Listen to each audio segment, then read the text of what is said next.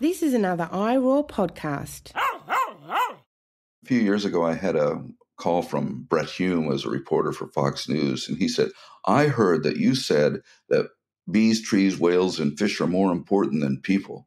Did you say that? And I said, yes, I did. He said, how could you say something so outrageous as to say these things are more important than people? And I said, because they're more important than people for the very simple fact that they can survive without us. We cannot survive without them.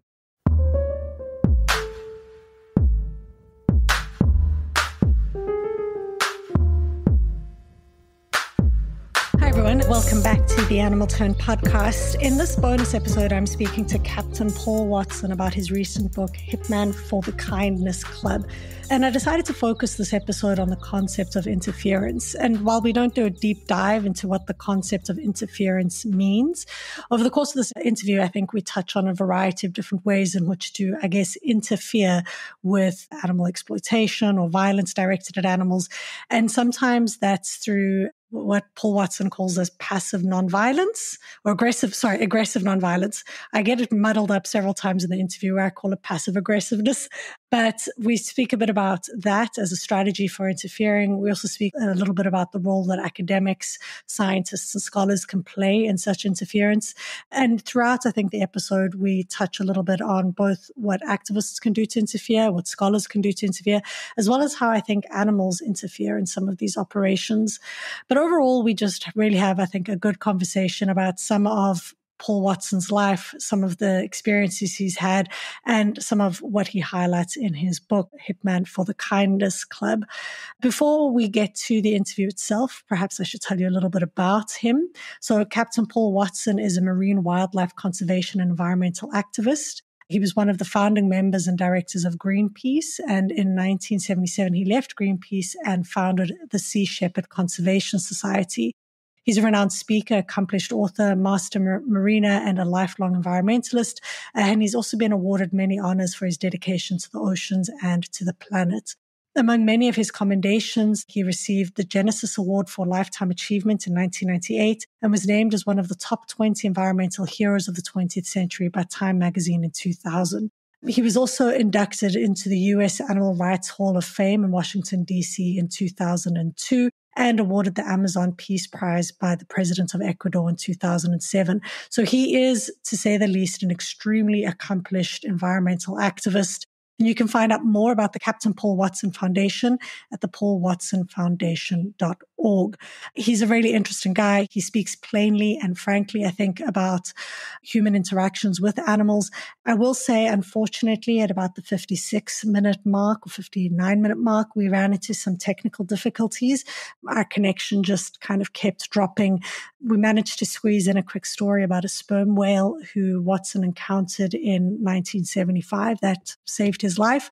But then, unfortunately, the line dropped and we just couldn't get back together for Paul to tell us what he's currently working on. So if you want to learn more about what Paul is working on, as well as his book, I encourage you to go and check out the Paul Watson Foundation to find out more. He continues to do work fighting whaling and all forms, I think, of exploitation directed against animals.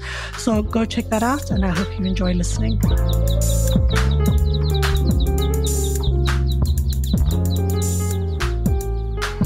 Hi, Paul. Welcome to the Animal Tone podcast. Oh, thank you. Thank you for having me. I just finished reading your book, Hitman for the Kindness Club, and I've got to admit that's an interesting title. I was wondering what a Hitman and Kindness Club have in common, but it was a really interesting read. And you've had, I think, a life filled of incredible adventure and danger and incredible things that you've done for a variety of different animals. So I'm looking forward to talking to you a bit about the book today.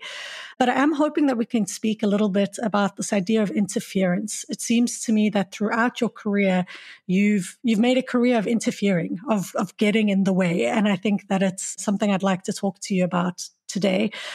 But before we get into that, could we maybe talk a little bit about you and your story? So what made you write Hitman for the Kindness Club, and how did you come to be this person that we now know as Paul Watson? Well, I thought the book was an opportunity to talk about things that I'm normally not known for, which is, the other animals that I've been involved with over the years, other than, marine mammals. And the idea for the title actually came from the fact that when I was 10 years old, I was a member of a group called the Kindness Club. And that was a group that was founded by Ida Fleming. She was actually the wife of the premier or the governor of New Brunswick at the time. Very conservative government, actually. But she had set this thing up called the Kindness Club. Elver Schweitzer was the honorary president in that. And all it was to teach children to be kind to animals. And so many years later, and when I was in my mid-20s, in interfering with the Canadian seal hunt, I dropped by to see her and, to visit with her. And she was happy to see me. And she was the one who said, well, you've become the hitman for the Kindness Club. So that's where the title came from. It's an incredible story. And some of what you've done for seals, throughout the book, you mention a whole host of animals. And as you say, I think you're most well known for your relationship with whales, but it seems that you've had a career of intervening on behalf of a range of animals, whether it be beavers or cod or gorillas. You've tended to take on animal-based projects. What inspires you to do this? Why are animals so important for you, and why do you think intervening on their behalf is so important? Well, it actually all began when I was 10 years old, and I spent the summer swimming with a family of beavers in New Brunswick. And that was a wonderful summer. Every day I was out there swimming with them, particularly this one little beaver. And the next summer when I went back, I was really quite excited to see them again. And then they weren't there. And I began to ask around and found out that trappers had just taken them all during the winter time. And that made me very angry. So that winter I began to walk the trap lines and find the traps, free any animals from the traps, and destroyed the traps. And I guess I've been doing the same thing for the last 60 years. Aren't you scared when you do these things? So there's releasing, I guess when you're a kid, you don't necessarily know the consequences, and you're brave enough to release the traps. But throughout your career, you've been arrested, you've been put in jail, you've been threatened with guns by everyone from like Soviets to warships. You've had incredible encounters. Like, aren't you scared when you're there and you're facing prison time? I don't recall ever being scared, and that, I guess in a way it's an exciting intervention, but also I find myself in a confrontation situation of somewhat detached, that, you have to focus on the situation at hand, and you don't allow yourself to get emotional. For instance, also, I've seen animals being killed, seal pups being kicked in the face, skinned alive, and you have to almost be like a surgeon in a way. You have to be somewhat detached, because you can't let your emotions take over and you do something, silly. Back in 1977, I set up this strategy, which I call aggressive nonviolence. And that means to aggressively intervene, but to not cause any injury to the people that you're intervening against. And that's an unblemished record. We've never caused an injury to anybody, but we have intervened in hundreds and hundreds of situations that saved the lives of, literally tens of thousands of animals. When you developed this idea of aggressive nonviolence, I get from the book that this was in response to what you believe to be too passive an intervention into defending animals and fighting on their behalf. Could you tell us a little bit about your backstory with Greenpeace? Well, I was a co-founder of Greenpeace, and the first voyage was in 1971 to protest nuclear testing up on Amchick Island, which is a wildlife preserve. And then in 1972, we formally turned the group we called the Don't Make a Wave Committee, we turned it into the Greenpeace Foundation. And I was the first officer on all the early Greenpeace voyages. Now, I got increasingly more frustrated, because what I was seeing were, seals being killed, whales being killed, and all we were doing was taking pictures or hanging banners, and really weren't accomplishing anything except for. The thing is that Greenpeace was actually formed by two groups: the Sierra Club, the environmental side of it, and the Quakers, which were the peace side of it.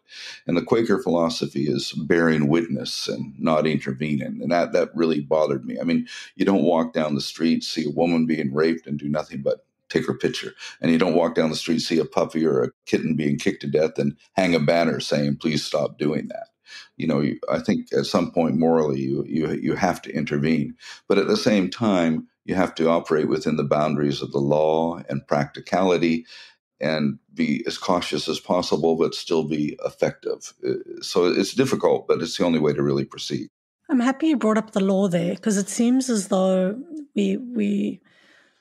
it seems as though you were often operating under international law, or that you would have these kind of international policies that have been developed. I think one of them you mentioned is the UN World Charter for Nature, and that you would intervene using this as your kind of mechanism, I suppose, that you would intervene to do this because international law, or at least agreements, had said that this was the priority globally. But then you would be kind of conflicted or met with national laws. Can you maybe tell us a little bit about that, how you use law to help you, but also how law has maybe hindered some of your objectives?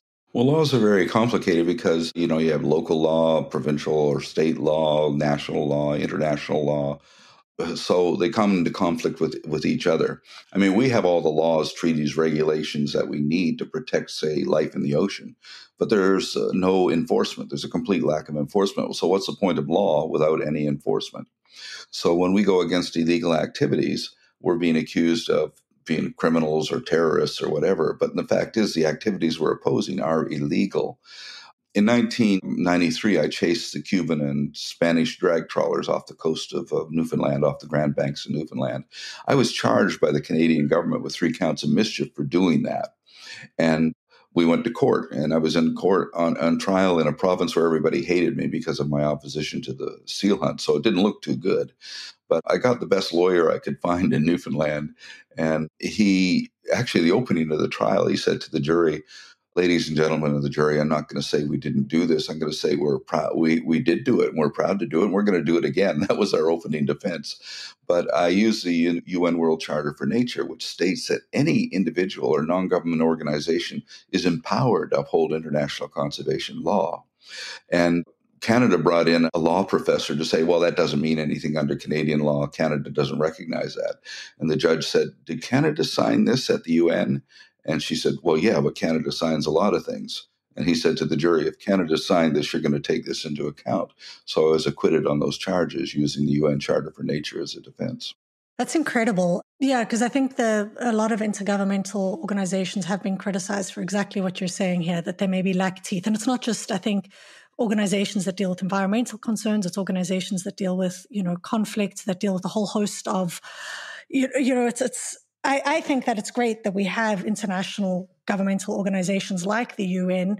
I think it's good that we're having these conversations at that kind of international level and creating these policies. But yes, we do sometimes lack, I think, some of the policing mechanisms that are necessary. Have you seen a change in the kind of willingness to monitor and regulate, interventions into nature and harming of nature since you started doing all of this? Have you seen a more willingness from the international community to intervene on behalf of marine wildlife or on animals?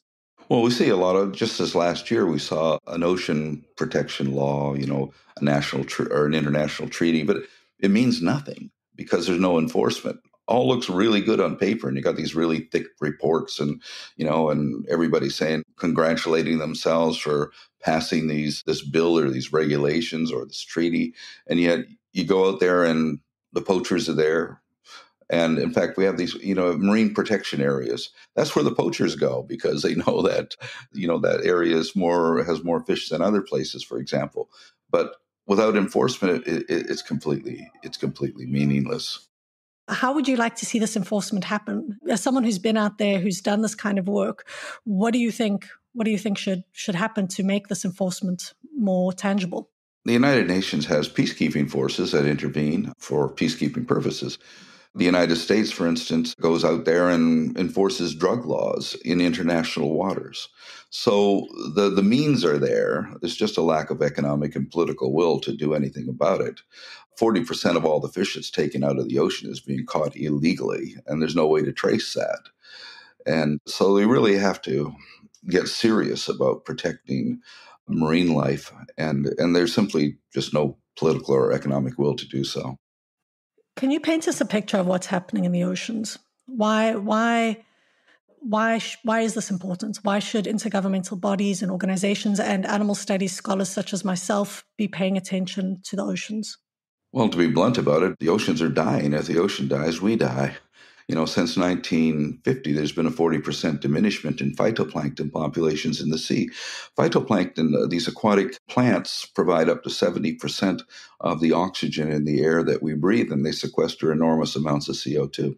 And why is phytoplankton being diminished? It's because we've diminished populations of whales and dolphins and fish and seabirds. These are the species that provide the nutrients for phytoplankton, the magnesium, the nitrogen, and the iron. It comes from the feces of these animals and from, of course, their bodies after birth and everything that is set aside. But every day, one blue whale dumps 3 tons of manure into the ocean, which floats on the surface and provides the nutrients for the phytoplankton. And most people aren't even aware of this. They think that trees are providing all the oxygen when in fact the forests of the world provide about 30%. But it's the ocean that sustains this. The ocean was this incredible life support system that provides everything that we need. At the climate change conference in Paris in 2015, I said the solution to climate change, the best solution, is to do nothing. And what I mean by that, leave the oceans alone. Don't touch it. And we need to ban all these highly industrialized, mechanized fishing operations, which are just strip mining life from the sea. And the ocean can respond, but it's going to take time. But we're not giving it that time. If you look at the planet as a spaceship, which is what it is, we're on this incredible voyage around the Milky Way, and every spaceship has a life support system that provides us with the air we breathe and provides food, regulates climate and temperature. And that life support system is run and maintained by a crew of engineers that keep it all going. And we humans, we're not engineers. We're passengers. We're having a wonderful time amusing ourselves, but we're not engineers. But what we are doing is we're killing the engineers. We're killing them off. And there's only so many engineers that you can kill before the machinery begins to fall apart and break down. And a world without worms and bees and trees and fish is not a world that we can survive in. A few years ago, I had a call from Brett Hume as a reporter for Fox News. And he said, I heard that you said that bees, trees, whales, and fish are more important than people. Did you say that? And I said, yes, I did. He said, how could you say something so outrageous as to say these things are more important than people? And I said, because they're more important than people for the very simple fact that they can survive without us. We cannot survive without them. We don't live in a world without bees. We don't live in a world without worms and insects. We don't live in a world without fish and trees. I mean, that's the reality of it. And the problem is, for thousands of years, that we've built up this anthropocentric point of view. It's all about us. Everything is created about just for us, and we're in the center of everything. Every major religion on this planet holds human beings as the center of everything, even though we've only been on this planet for a very, very small fraction of time. But somehow or other, we've convinced ourselves that it's all made just for us, and we can do anything we want with it. And that's one of the reasons I actually set up my own church, which is called the Church of Biocentrism, to try and further the idea that we're part of everything. We're not, dominant over everything, and that everything is interdependent. And there's 3 basic laws of ecology. One is the law of diversity, that the strength of an ecosystem lies in diversity. The second is the law of interdependence, that all species within an ecosystem are interdependent with each other.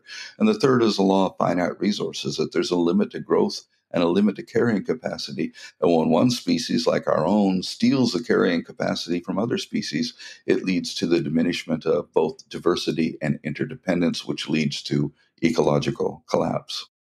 It's interesting when thinking about ecocentrism, because I so often, I consider myself to be like an animal-centric person, which I know, of course, animals are part of ecosystems, that animals such as ourselves rely on a variety of different plants and relations with other animals in order to survive.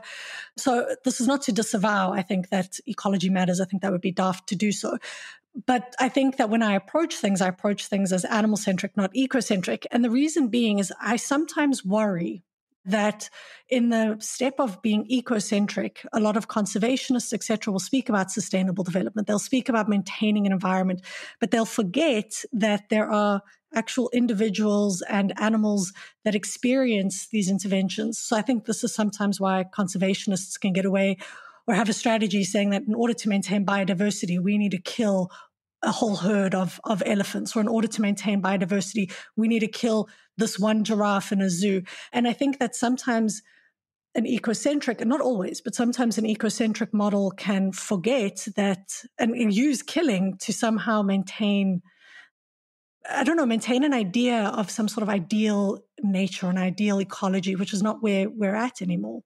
Well, ecocentrism, that's just another form of anthropocentrism, is humans deciding that they know the answers to everything. That's why what I promote is biocentrism, the fact that all species are equal, and actually some are more equal than us, but that, we all have to live in harmony. All species have to live in harmony. And in a natural world, that's exactly what happens. But we've intervened with that drastically and have caused the diminishment of populations of pretty much everything. And so, yeah, I understand what you're saying about that. There's this idea that, there are answers, and we're the people who can find those answers, and we're the people who can implement the solutions. But my position on this is that no, the solutions will come from the laws of ecology, diversity, interdependence, that, it's outside of our control, really. Yeah, I think I was just trying to point to the fact that animals experience our interventions, that they're not just like these things that are part of ecology. We are beings that experience these ecological interventions. To most animals, we're simply Nazis. We're out of control. We have no, empathy for the fact that they're living, sentient, self-aware beings. And it's a complete lack of compassion on ourselves as a species. Yeah, we've inflicted, I think, incredible violence on a whole range of animals, whether they're wild animals or domesticated animals, the animals we breed in farms, or the ones that we kill out in the oceans, or the ones where we have farmed fish, right, that sit in oceans that are creating a whole bunch of other problems. But I'm curious then, why you must experience, when you're out in the ocean on one of these ships, you must experience the curiosity of other animals about humans, that dolphins and whales, and you don't speak about this in the book, but that they approach, surely, do they approach your ship? Do they want to interact? Do they show a willingness to interact with humans despite the violence that we've inflicted on them? Well, I found many experiences where, whales have come up to me, seals have come up to me. Actually, one idea that I had was to create a cruelty-free, non-lethal form of sealing. That is, to get the sealers to put down the clubs and pick up hairbrushes, because baby seals, those white coats, they molt that hair after 2 weeks, and it's not really white fur. It's a each hair follicle is transparent, and therefore it retains heat, somewhat like polar bear hair. And every seal pup yields about 200 grams of hair. And I went out experimentally and took a hairbrush and began to brush them, and it comes off. You just brush it off, and they enjoy it. They actually turn over and let you do their belly, everything like this. And it was a great idea. I got a permit for it. I even got a market in Germany for this, to buy this, and I was going to employ these sealers. But then we got attacked by all these drunken sealers who said, seals are meant to be clubbed. They're not meant to be coddled, you're a bunch of faggots, blah, blah, blah, and everything like that. And I got assaulted. The reporters got assaulted and everything. And then the government's response was, no, you can't have the permit. It's, the fishermen don't like it. The problem is fishermen tend to get whatever they want. I actually coined a word called homopeshophobia, which is politicians' fear of fishermen. Whatever the fishermen want, they get. And that's one of the problems. So, the fishing industry has the capability of destroying life on this planet, and they can collapse civilization. It's one of the most insidious, destructive industries on the planet. And, I just see them out there every day. There's like millions of fishing boats out there just doing incredible destruction. It's a really good book, which was written by a former fisherman from Newfoundland, called Sea of Heartbreak, where he goes out on a voyage and they shoot everything. If they see a bear on the shore, they shoot it. If they catch birds, they tie them together and make them peck each other to death.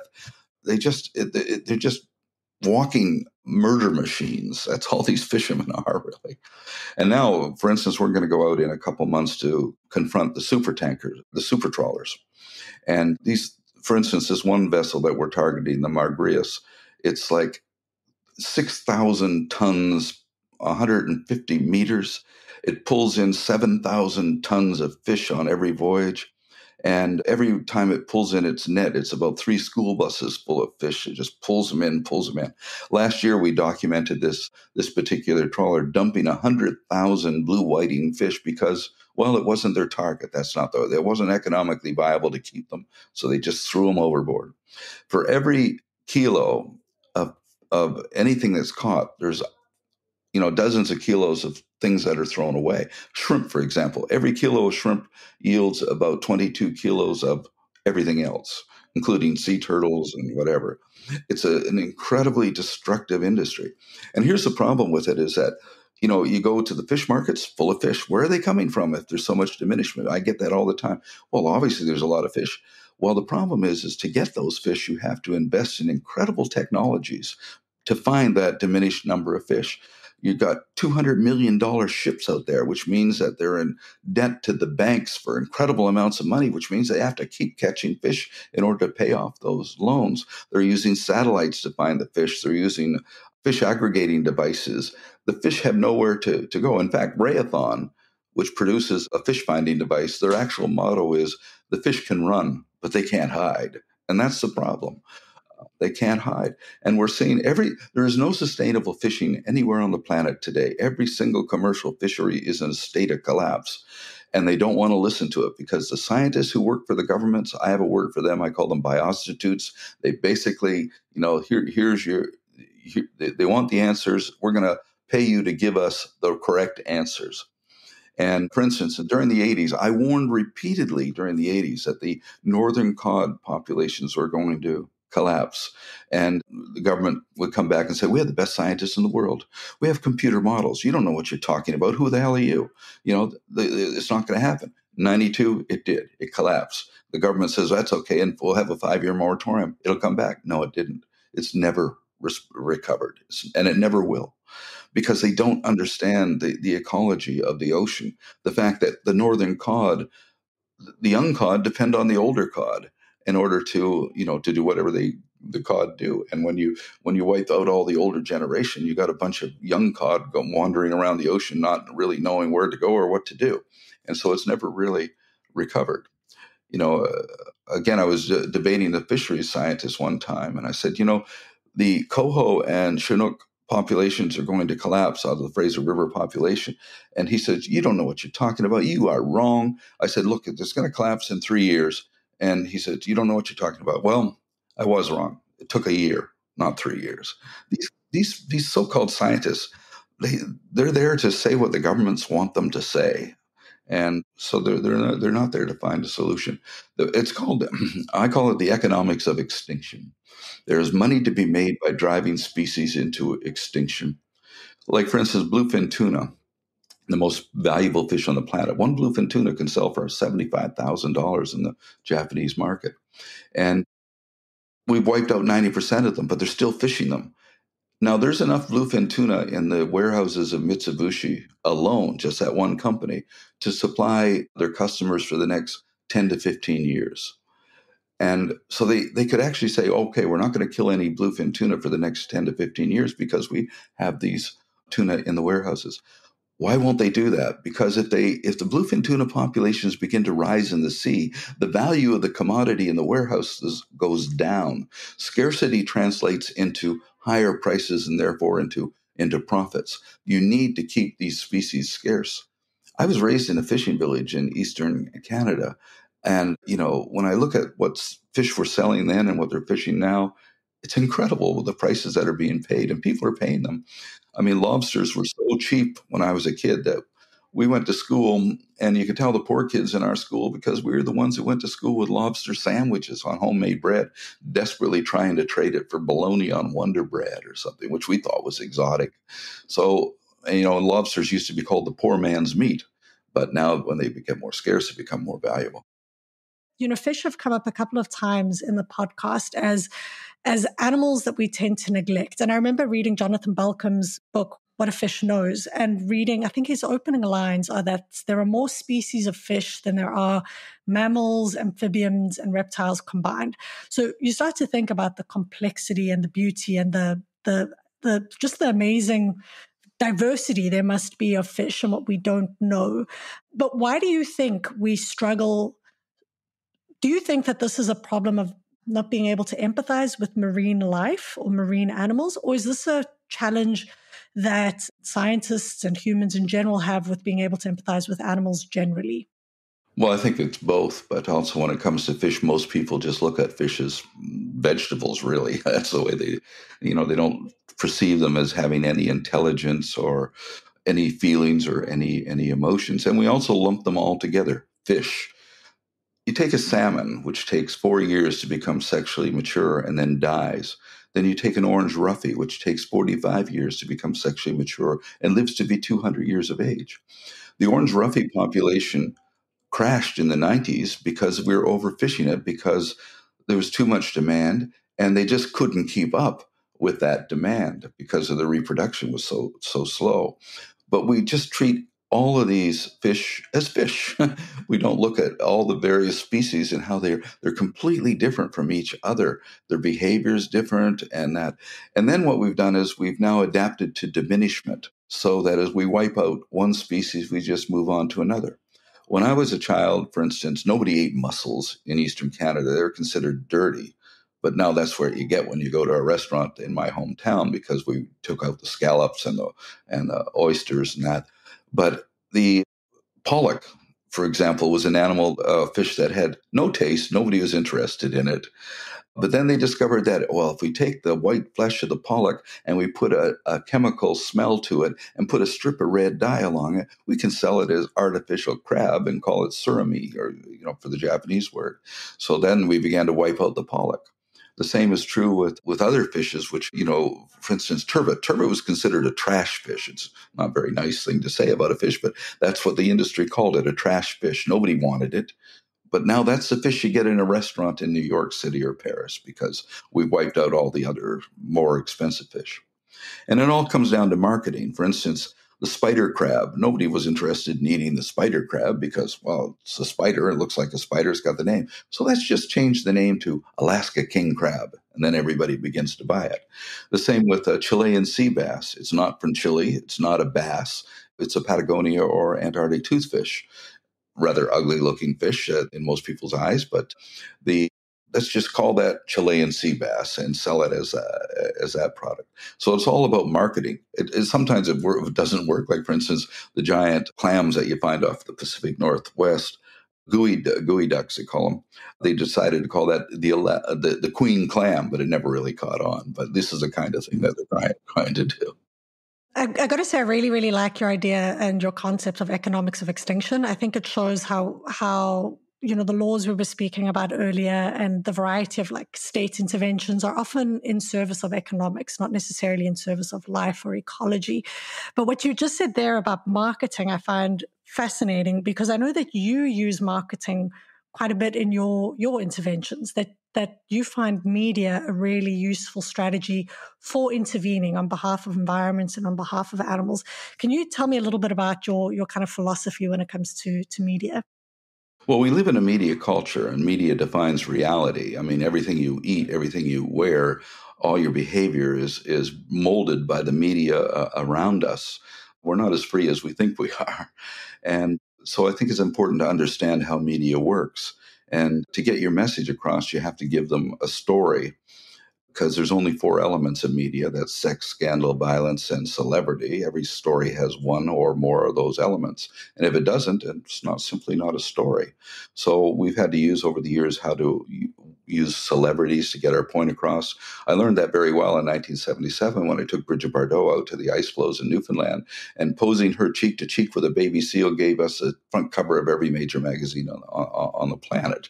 And so we use celebrities a lot, and also we tend to give the illusion of, we're doing something very dramatically and almost violent, although it isn't violent. I guess the best example of this is back in 1984, I led a campaign to protect wolves in British Columbia. in the Yukon. And it had all four elements. So it was a super story for like 4 years. It was a super story for about 4 days right across Canada. And the reason being is that we had all four elements. We had the violence of them shooting wolves from helicopters, the violence of them shooting at us. We had an environment minister who was taking a bribe from big game hunters. So we had the scandal and the violence argument down. So what I did was recruited Bo Derek as our spokesperson for that campaign. And at the press conference, the place was full of cameras and everything. And the reporter for the Vancouver Sun said, "Come on, what's Bo Derek know about wolves? This is stupid having her as your spokesperson." And I said, well, if I had Dr. Gordon Haber or Dr. David Meck here, the two most foremost wolf biologists in the world, this would be an empty room and you wouldn't be interested. The fact that she's the spokesperson means the place is full. And it'll be the front page story of your newspaper tomorrow. You'll write it. Your editor will give it a headline, and that's where it's going to be. And that's exactly what it was. You have to control those elements in order to get your story across. But the media has also had, I think, things to say a bit about you. Sometimes you've been framed as an eco-terrorist. You've had governments call you this. You've had the media call you this. You've maybe had some challenges with the previous organizations that you were part of, including Greenpeace and Sea Shepherd. Have some of these elements worked against you over the course of your career? Would you do anything differently? No, I don't think so, because I did the Bill Maher show, and he said, well, people are calling you an eco-terrorist. I said, look, I've never worked for Monsanto. Let's just get the facts right. Nobody's ever been killed by an environmentalist. Nobody's ever been killed by an animal rights person. It's never happened. So, of course, they're going to manipulate this and try and use this against you. But, this is one of the reasons for using nonviolence. It's pretty hard to get around it. As even Mahatma Gandhi said, if it was a choice between cowardice and violence, I would choose the violent path because I cannot abide cowardice. And I've never been a passive anything. But Gandhi knew that nonviolence worked against the British, who felt themselves morally superior to everybody else. It would never, and he said, it would never have worked against the Nazis. It would never have worked against the Stalinists. Gandhi in Germany, or then in the 30s, or in Russia, would have been put up against a wall and shot. It worked because he understood his opposition, and that's what we always have to do: is understand our opposition. We look for their weak points. And in the case of Gandhi, it was the fact that the British felt, well, we're more morally better than everybody else. So he used that.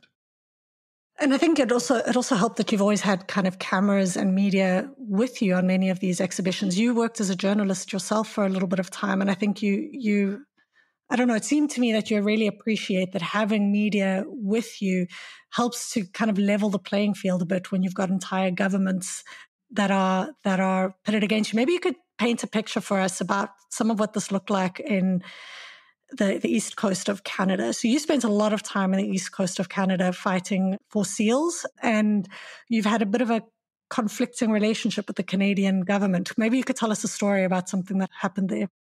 Well, yeah, it was a long fight with the Canadian government. I've been fighting the seal hunt it was from 1975 up until 2008. And that's in 2008 is when we managed to get rid of the market for seal products from Canada.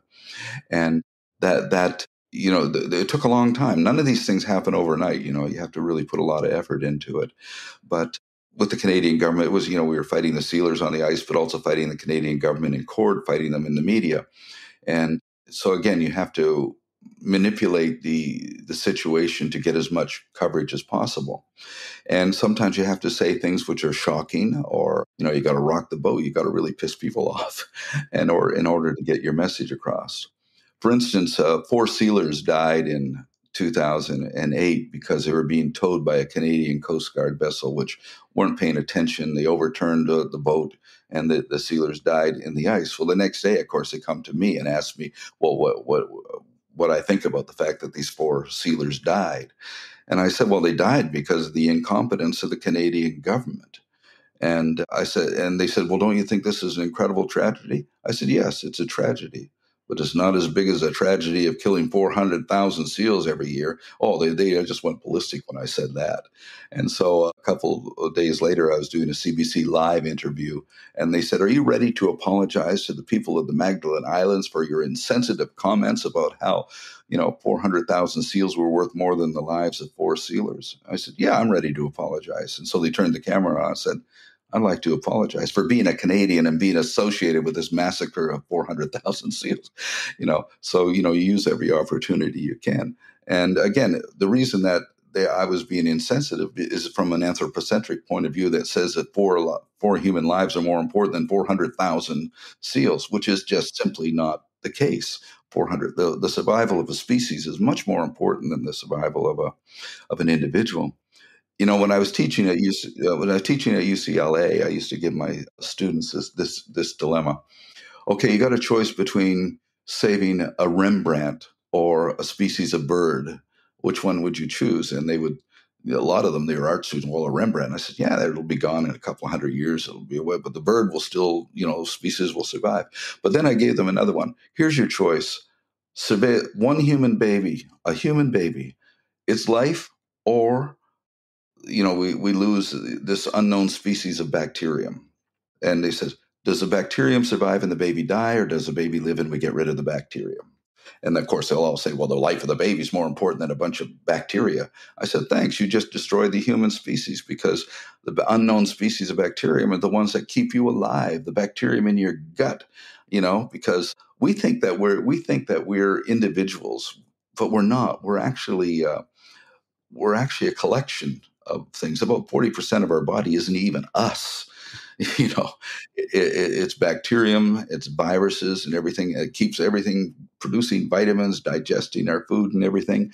And so we forget that we're completely interdependent with all of these microscopic animals, and that we're not even aware of their existence. But if we were to wipe them out, we'll die along with them. And that's pretty much true of everything else. If we wipe out the bees, we're going to die too. I think what you say is true and fair. I think the idea that we always put human life above every other kind of life is nonsensical. But I also think that so often, and like you've painted here, so often we have to also think about I don't want to get into a utilitarian kind of idea where one life equals one life plus minus, because I think that maybe neglects the kind of relationships we have, right? So my question would be about, well, who's the baby in relation to me, or who are those sealers in relation to me? But would that excuse, and I know I'm going into a different kind of argument here based on your response to the media, but I just think that I don't think that we should be necessarily saying that all human life is more important than any other animal life. No, I think, again, I'm 100% with you there. But I sometimes think that we get into these simple arguments and often like philosophical ideas or thought experiments, which are useful. But I think it's just often so much more complicated, because I do wonder, those sealers, I don't know, what is the life of a sealer like? You would know better than me. Are they well paid? Or should we be pointing our fingers more at the industries that employ them, right? It's to draw a comparison. You think about the slaughterhouses and factory farms. I am vegan. I don't eat meat. I think that they're terrible places. But I can't help but look at the slaughterhouse workers and think that they themselves are also kind of victims of a really much bigger system that's designed to oppress both people and animals. Is the same true for sealers? Well, you're more compassionate than me, because quite frankly, I don't really care about slaughterhouse workers, but that's just me. The Canadian sealers are different, though. First of all, it's a glorified welfare project. The seal hunt makes no money for anybody. It exists because the Canadian government pumps $20 million in subsidies into it every year. By the way, the fishing industry only exists because of $76 to $90 billion of subsidies which are put into the year. Fishing could not exist without those government subsidies, so the government's backing it up. The European Union is responsible for subsidizing vast fleets of fishing boats that go out there. If left to themselves in a purely market sort of capitalist system, the entire industry would collapse, because it just isn't profitable. So, I would think that the sealers would be probably better off just to pay them to not kill seals. But what's the sealers' response to that? We're not going to take welfare. Well, you're already taking welfare, but you just don't want to take it in this way. You want to go out there and pretend that it's not welfare. What's happened with the seal hunt, by the way, is that the quota is still 400,000 seals, but they don't kill it because we destroyed the market. So they kill about 40,000 still every year. because of the subsidies. And those seal pelts end up in warehouses in Newfoundland that just sit there because the Canadian government's gambling that they might be able to find another market. The only market they've been able to find is the selling of seal penises to China for some sort of voodoo weirdo sort of cure for impotence or something. But that's the only market they seem to have been able to come up with. So the economics of extinction seems to be state-sponsored, or at least state-supported, to follow through with your concept there. Yeah, it's these massive subsidies. And when it comes to the factory farms, I mean, factory farms are one of the most insidious things on the planet because, first of all, a good 35% of all the fish that are caught are fed to farmed animals, whether they be farmed salmon or chickens or pigs. Chickens eat more fish than all the albatrosses and puffins in the world put together. And these factory farms exist because every year we have to kill millions of animals, euthanize them, because factory farms are a vector for the zoonotic transmission of viruses. And every time these viruses break out, they have to destroy millions of animals. They killed 17 million mink in Denmark during the COVID outbreak, and that because they found out that the mink could get COVID. And so I think one of the emergence of diseases is a lot of it is coming out of factory farms. In 1995, Laura Garrett wrote a book called The Coming Plague, which is incredibly interesting because she predicted all of this stuff.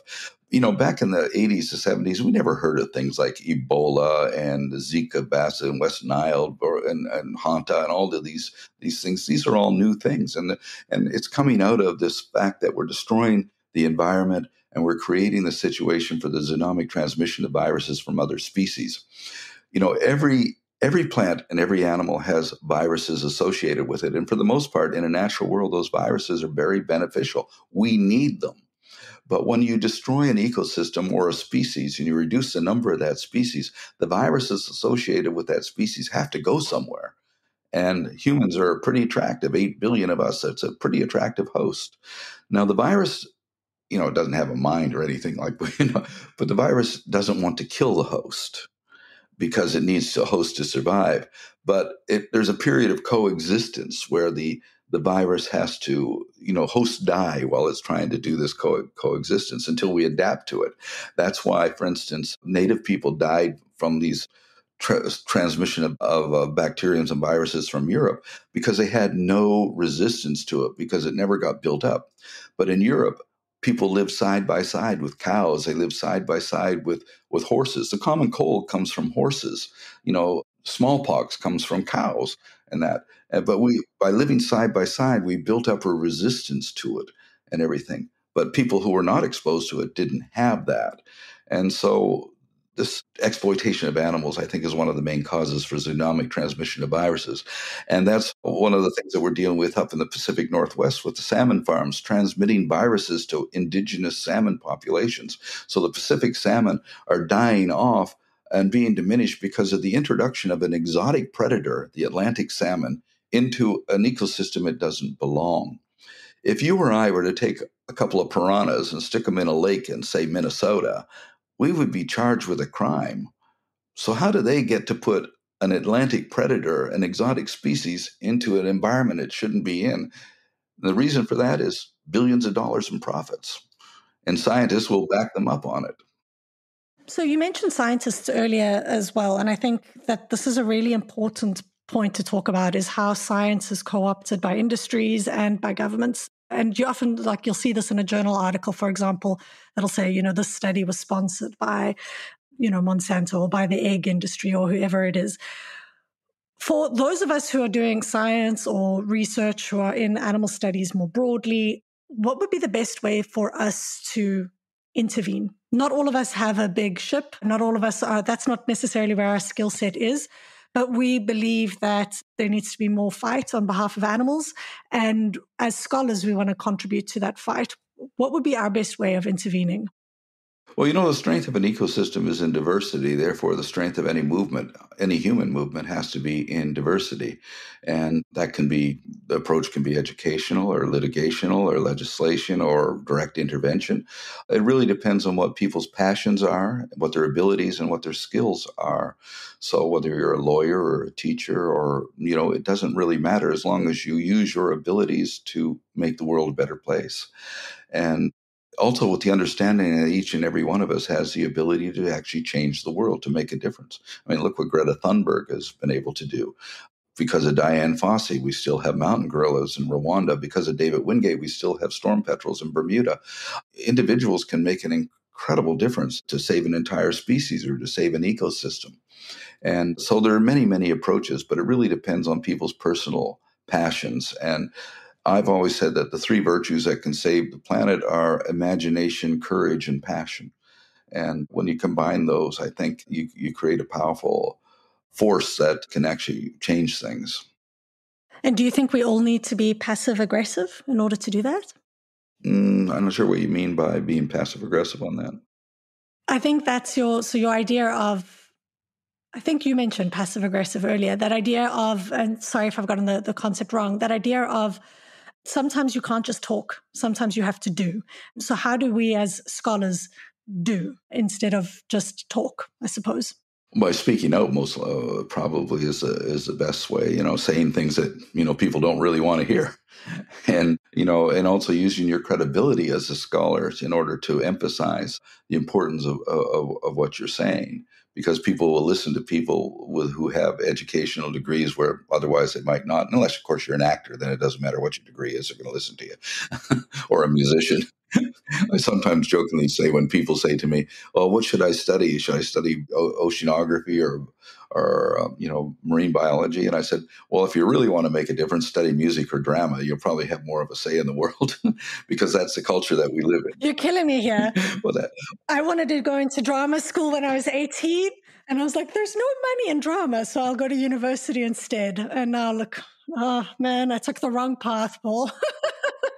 But that is the reality of it. But that doesn't mean that you don't have, you can't express yourself. It doesn't mean that you can't make a difference. You just have to find a way to do it, I suppose. And and that's where the imagination part of it comes in. Use your imagination to try and find tactics and strategies that are going to make a difference. When you heard that we would be talking about intervention or interference today, was there something in particular you hoped to say about interference as a concept, as an action that you wanted listeners to hear? Well, intervention, I mean, it's a very simple sort of thing. If you see anything, a person or an animal being tortured, abused, or about to be killed, then you intervene, to stop that. Aggressive nonviolence, I guess the best way to explain. That's what I wanted to say earlier. Aggressive nonviolence, not passive aggressive. Sorry, aggressive nonviolence was what I was trying to remember. Yeah, aggressive nonviolence. For instance, if a man is about to shoot an elephant and you knock that rifle out of his hand and break that rifle, that's an act of nonviolence. You've just saved a life by destroying a non-sentient object. You cannot commit an act of violence against a non-sentient object. Violence can only be committed against a living sentient thing or being. And so, that's what really the essence of aggressive nonviolence is to aggressively intervene, but do it without causing any injury. In 2010, I was invited to give a lecture to the FBI in Quantico. I mean, they actually paid me to come give a talk to them about, the state of the environment or interventions. You know what we do.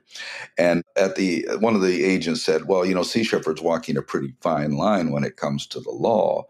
And I said, "Well, does it really matter how fine that line is as long as you don't actually cross the line? I've never been convicted of a felony in my entire life." So that's what I meant by that.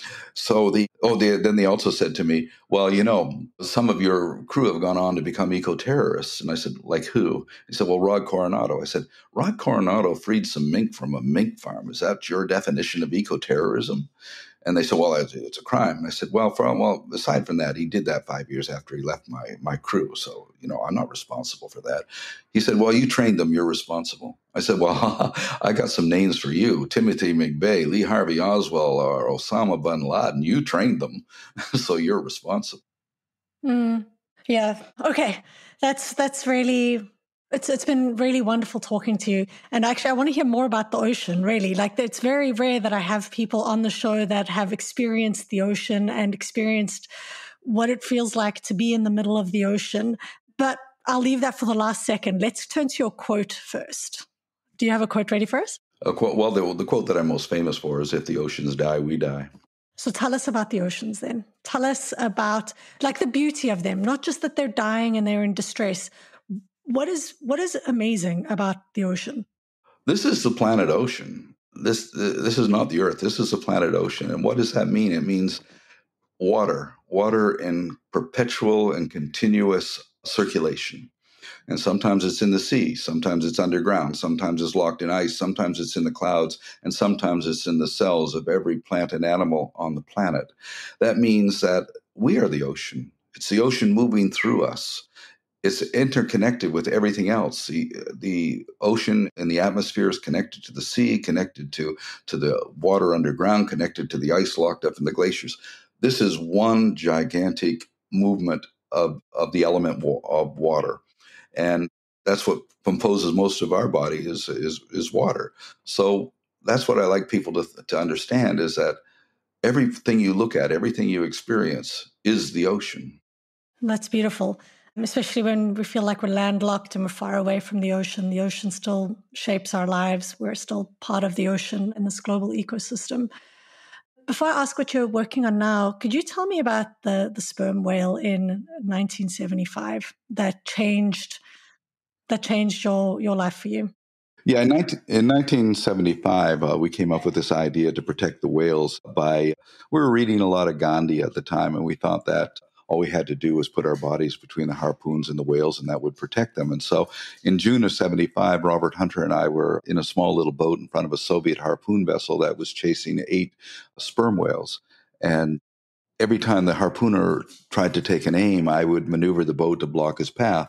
And this worked for about 20 minutes until, the captain came running down the catwalk and screamed into the ear of the harpooner, and then looked down at us and smiled and brought his finger across his throat. And that's when we realized that, Gandhi wasn't going to work for us that day. And a few moments later, there was this incredible explosion, and the harpoon flew over our head and slammed into the backside of a female in the pod. And she rolled on her side. There was blood everywhere. And suddenly the largest whale in the pod rose up and slammed the water with his tail and dove. And he swam right underneath of us and threw himself up at the bow of the Soviet vessel. And the harpooner was ready with an unattached harpoon, pulled the trigger and hit the whale point blank in the head. And he fell back, rolling in the water in agony. I mean, you can't kill a whale humanely. It takes a long time. And as he was thrashing about in the water and there's blood everywhere, I caught his eye. And suddenly he dove and I saw a trail of bloody bubbles coming straight towards us real fast.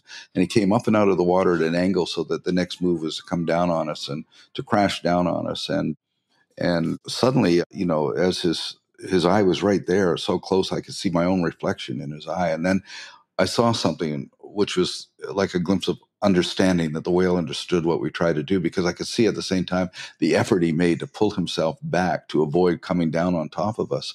And I saw his body begin to sink back into the sea as I disappeared beneath the surface, and he died. And he could have killed us. So I owe my life to that whale. But I also saw something else in that eye, and that was pity. And not for himself, but for us, that we could take life so thoughtlessly. And I said to myself, why are we killing these whales? They don't eat them. They kill sperm whales for oil, for a high heat-resistant lubricating oil. And one of the things that it was most prized with was for the production and maintenance of intercontinental ballistic missiles. And I said to myself, here we're killing this beautiful, intelligent, socially complex, self-aware sentient being for the purpose of making a weapon meant for the mass extermination of human beings. And it struck me, we're insane. And ecologically, we're certainly insane. And I said to myself that I would do everything I could to protect their kind throughout my life.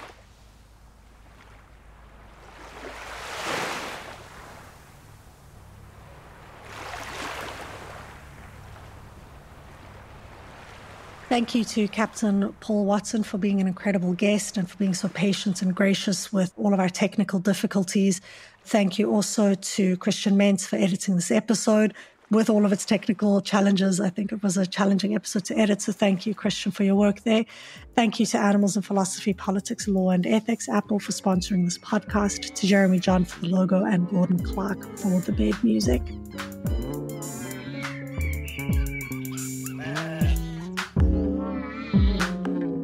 This is The Animal Turn with me, Claudia Herzenfelder.